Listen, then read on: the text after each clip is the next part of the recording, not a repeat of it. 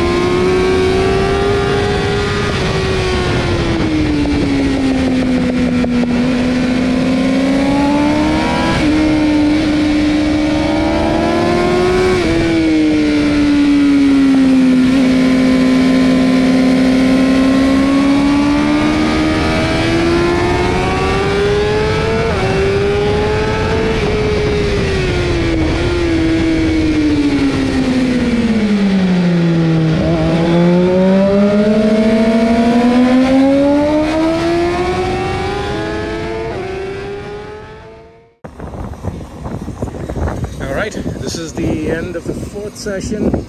First time on the track. This beautiful 2023 S1000RR. Tires are holding up pretty well. Alright, this is an advanced pace. These are the front tires. They just look great. And you're probably wondering, what about the rear tires? I gotta tell you, I'm super impressed. I'm also not going to mess with the suspension because obviously it's working out for me. And I'm 220 pounds. I just left everything at stock. It's set up for a 185 pound guy, so I don't understand that, but if it's working, I'm not going to mess with it. Running 210s. Fastest lap time here is 2:05. Let's see if we can get this thing dialed in. There we go. 210s. And I think I was in a 209, but somebody cut me off. But oh well. Yeah. Definitely very impressed. Very comfortable.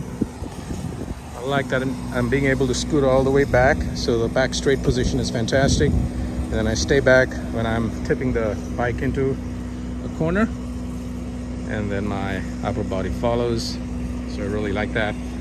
I'm able to tuck in behind the windshield, in the back straight and the front straight. So that allows me to be as aerodynamic as possible.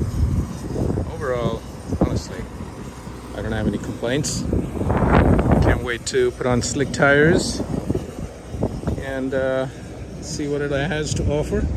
I'm riding it on Race Pro 1. I was riding it in race mode for most of the afternoon. Then the last session I brought it down and engaged Race Pro 1. So anyway, see y'all later.